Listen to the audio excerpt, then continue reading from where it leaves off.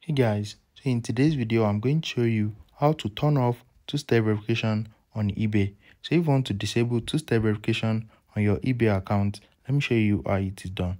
The first thing is open up a browser and search for ebay.com. Once you search for it, click on login at the top left corner and you need to sign into your account. Once you've done that, click on your name and select account settings.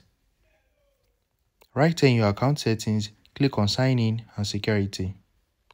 Once you click on it, click on edit in front of two-step verification. Once you click on it, I think we need to sign into our account. So let's enter my password to continue. So they've sent a code to me also. Let's check the code.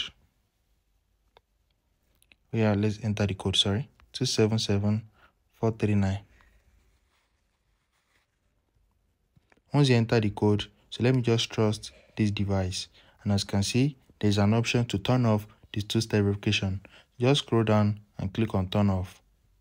Once you click on it, click on turn off again to disable it. So now we have turned off two-step verification. If you found this video helpful, smash the like button and subscribe.